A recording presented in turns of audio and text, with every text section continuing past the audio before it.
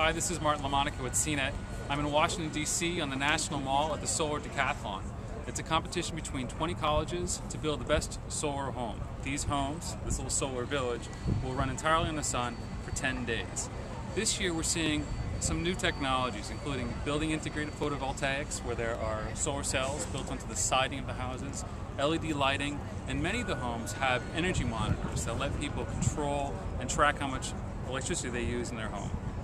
This year's winner was Team Germany, which built a house with solar cells on the roof and on the siding. Altogether, was able to produce about 2 times the electricity the house needs. It also had an automated system for pulling in outdoor air for heating and cooling. We did a really high efficient building envelope, which is compliant to Passive House standard in Germany.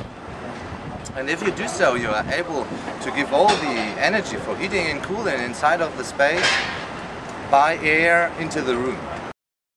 Team California, which came in 3rd place, had an energy management system accessible through a touchscreen display or an iPhone for monitoring energy use and controlling lighting and appliances. We didn't want it to make it a science experiment. We wanted to make it a house that someone would want to live in. One of the goals of our project was to come up with a design that we can actually reproduce in the future, something that people would want to buy instead of just this spaceship-looking crazy structure. We wanted to make it more livable and something realistic. Not all the houses were as high-tech, though.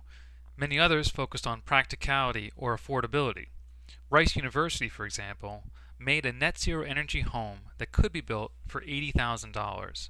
All these teams, we're doing this as part of a research project for the Department of Energy. So, we want people to come through, take a look at the stuff, all the things in this house they can buy on their own. They can go down to IKEA or Home Depot and buy all the parts. And we want people to take a look and change it. I'd love to see a couple of copycats of these popping up all over. There's a real mix out here. Some of these houses do use mostly off-the-shelf technologies, mainstream building components. Other universities are really trying to push that envelope, push the innovation, come up with new products, working with industry. The houses are open to the public for a reason. They're supposed to give people some ideas on how green building technologies can be used back at people's homes, such as efficient appliances, lighting, and obviously solar panels. This is LaMonica for CNET. Thanks for watching.